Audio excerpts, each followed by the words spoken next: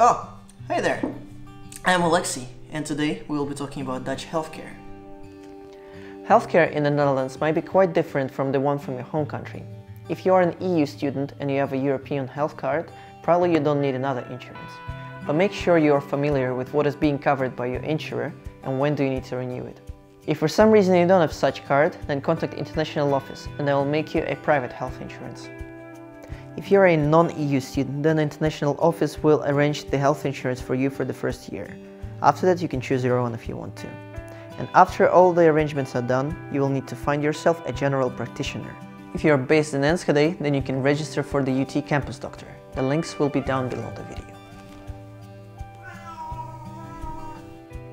If you have gone through any sort of treatment, you will get a receipt. After that you can submit a claim to the website of your health insurance provider and you will get your money back. But it will depend on your package. It doesn't matter if you're an EU or non-EU student. If you have a part-time job or you earn a salary that is higher than the minimum wage, then you will still need to have a basic health insurance. However, the cases of internships are highly exceptional. There is a chance that you might get a mail from CAK or SVB, and you always have to respond, otherwise you might get a fine.